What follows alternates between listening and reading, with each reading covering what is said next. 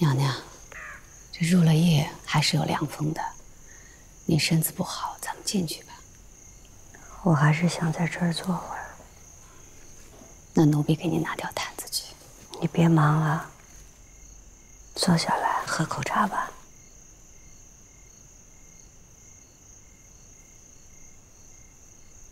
这不合规矩。有什么规矩不规矩的？你侍奉我这么多年，不是站着就是跪着，还从没见你坐过。坐下来吧，就当陪陪我。我还记得那日在长街第一次遇见你，你质问长侍太监那个耿直大胆的样子。这一晃已经过了这么多年了。奴婢至死都不会忘了那天。奴婢从小无依无靠，是得到了娘娘的关照，让奴婢伺候您，这是奴婢的福气。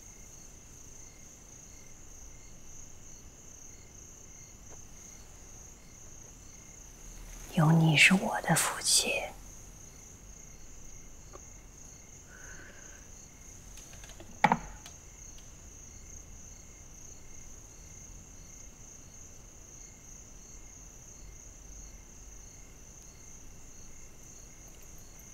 我不只记得遇见你的那日，我还记得这宫里边好多的日子。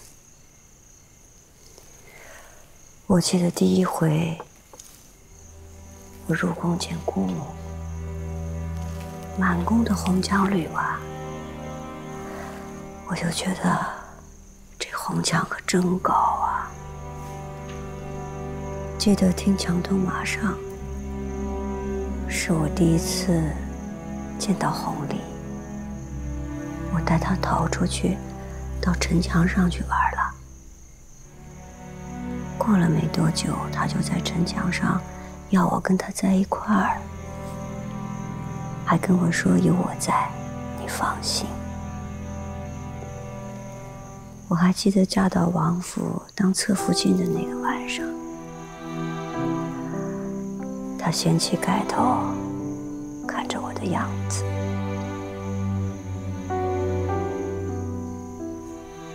也还记得他让我继位中宫时跟我说，如懿，万人之上，无人之巅，正孤单得很，到朕的身边来。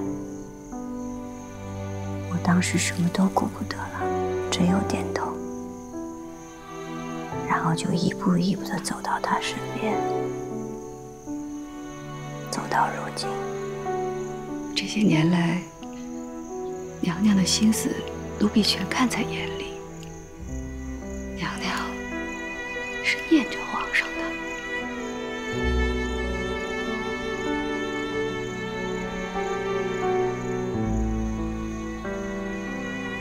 一路走来这些日子啊，我如今想起来，都好像跟昨日一般，又好像什么都没发生过。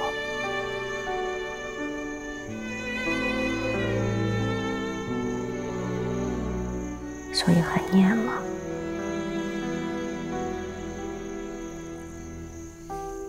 不念了。娘娘是在这宫里熬得太苦了。在这宫里边，谁不苦啊？这些日子，我还时不时想起很多人。想起姑母、阿若、兰花、新月，也会想起绿云、玉颜、一欢，甚至还有魏延婉。我曾经跟皇上说过的，这宫里无休无止的谋算争斗，让人厌烦。宠，为了亲族，赔了这么多命进去，真的值得吗？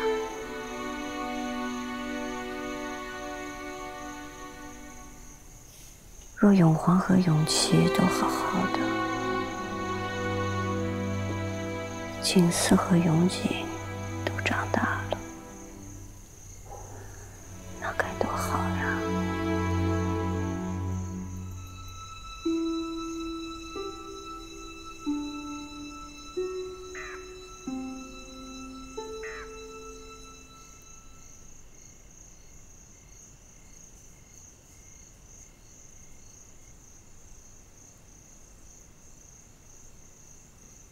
荣佩啊，想想，如果这一切真的都没发生，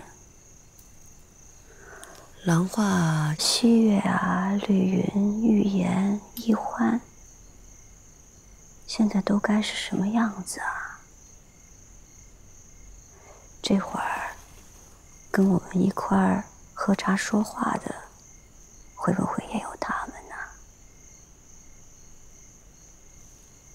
兴许还有皇上的。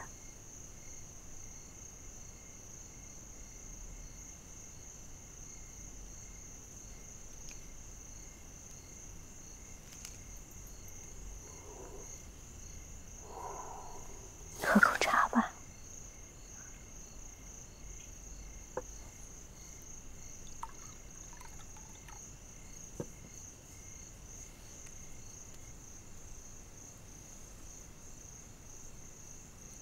你也喝。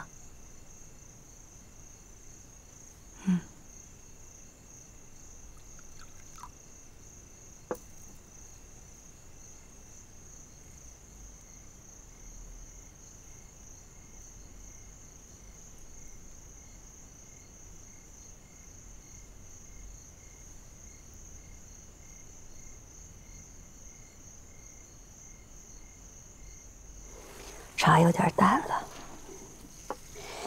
你去找些新茶换一壶吧。是。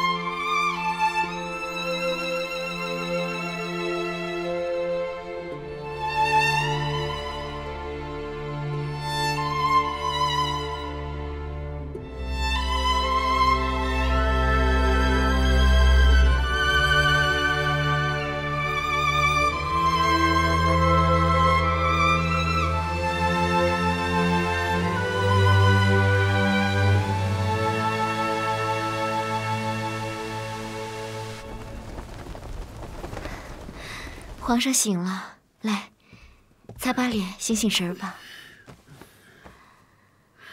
晋宝啊，还在外头候着呢。让他进来吧。进宝。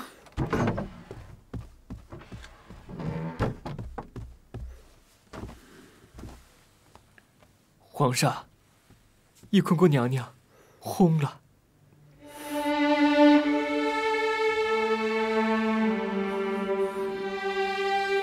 怎么会？回皇上，宫中传来消息说，皇后娘娘得痨症已久，后来连药也不喝了，在夜里子时过身了。但说娘娘去的时候很安详，容佩也已殉主。哎呀，皇上，您之前给娘娘送回册宝，她也不收，病成这样了也不告诉您，也不吃药，这是拿命跟您置气了吗？滚出去！皇上，就算皇后跟朕有什么，也轮不到你在这说三道四，半分教养都没有！你给朕滚出去！是。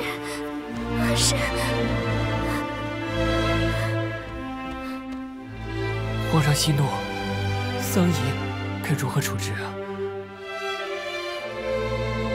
处置什么？啊？处置什么？都给朕滚！滚！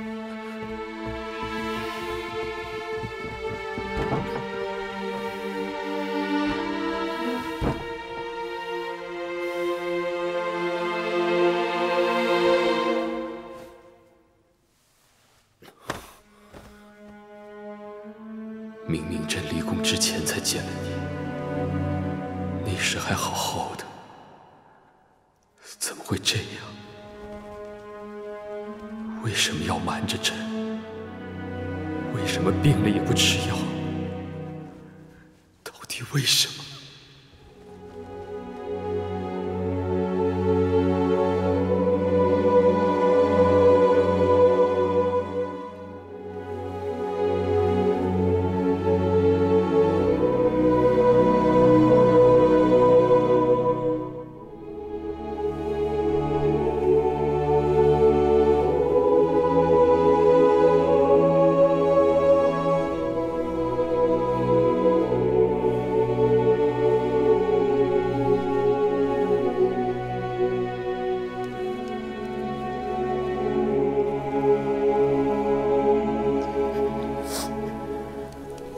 娘娘，你为什么就这么走了？魏氏已经罪有恶报，您本应该在这享福才是。娘娘竟这般无福，就这样病重走了。有什么可伤心的？此时的娘娘应该已经和她的少年郎在一起了吧？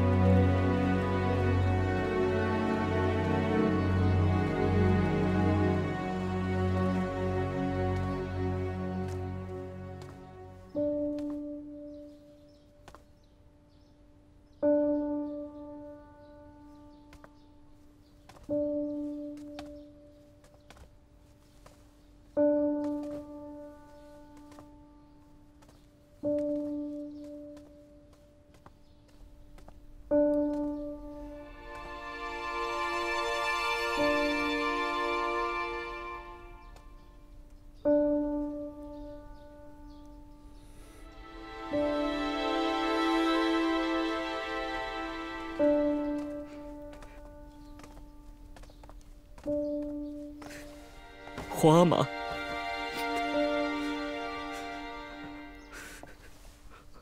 皇阿玛，你也来看额娘吗？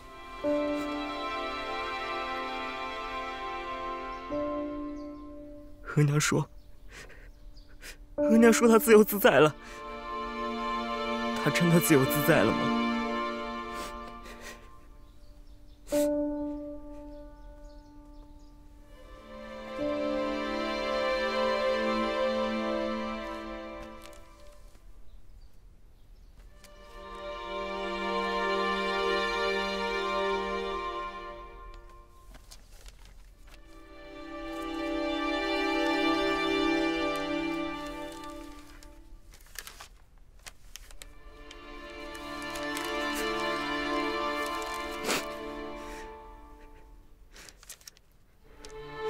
永基，好孩子，不要哭。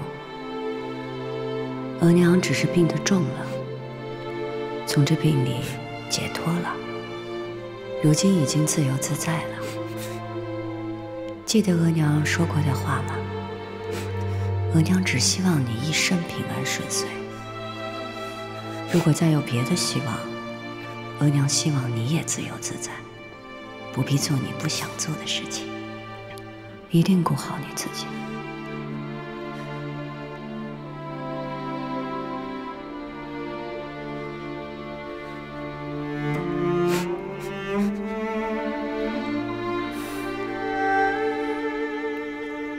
额娘给你的，好好留着吧。福家，你先带永基进去吧。是。花妈，您不进去吗？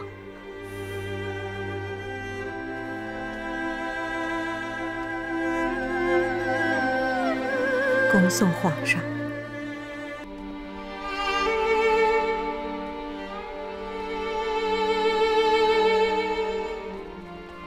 哎，那不是我姑母住的景仁宫吗？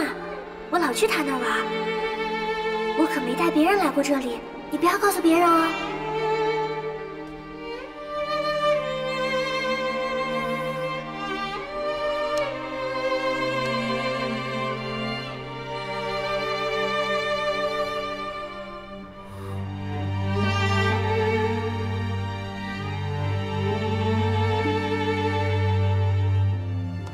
从什么时候开始，你心里有我的？臣妾以为是一生一次心一动。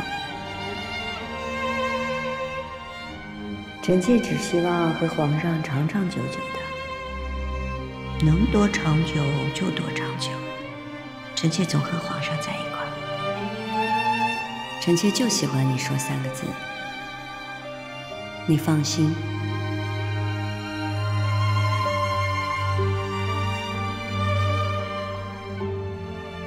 我是想要告诉皇上，现在咱俩在一块儿了，你再也不会是一个人在疯癫上孤独，臣妾陪你，永远陪你。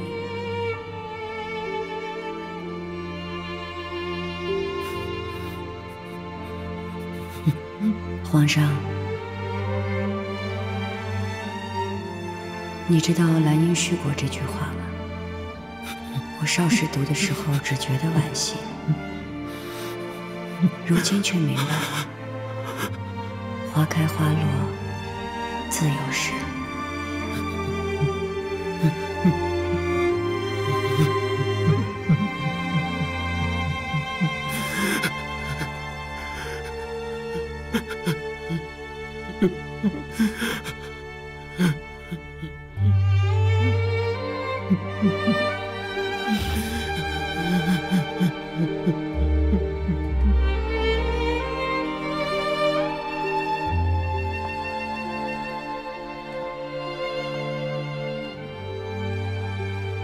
皇上，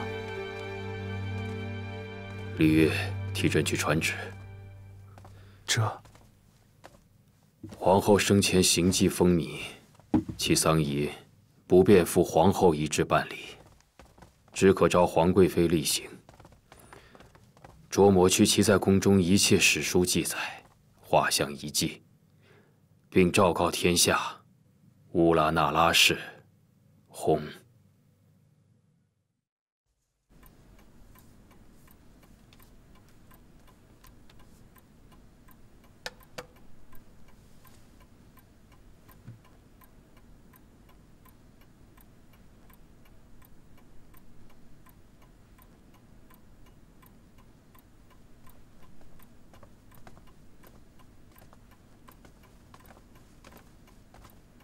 皇上，太后来了。皇娘怎么来了？你自然知道哀家是为什么来的。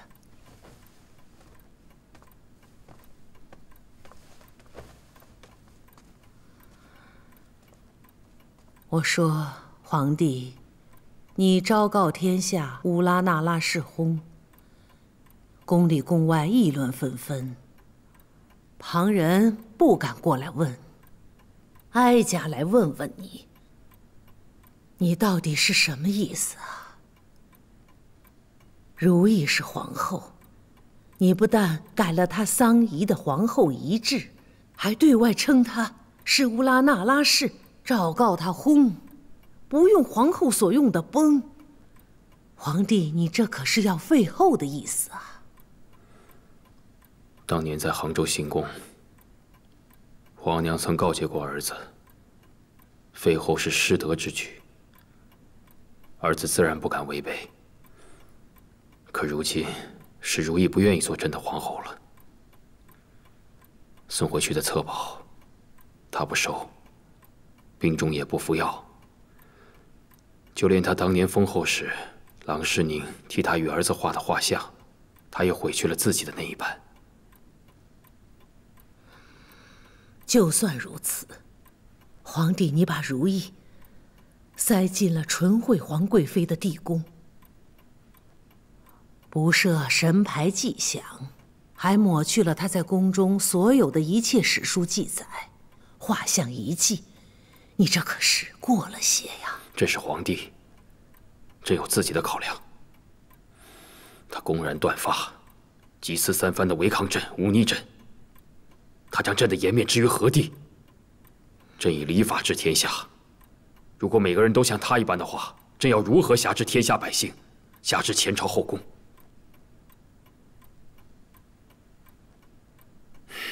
皇娘也说过，后位、尊荣、权势，如懿一个都不在乎。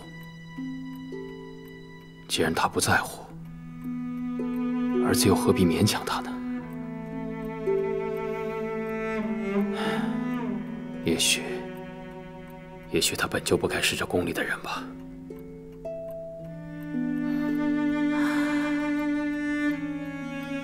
哀家明白了，皇帝是要还如懿一个自在了。好，既然皇帝主意已定，那哀家就先回去了。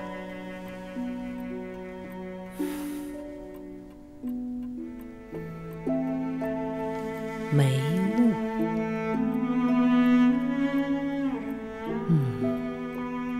越需要用力抹去的，往往越是不敢面对的；越想忘记的，往往却是最难忘记的，是不是，皇帝？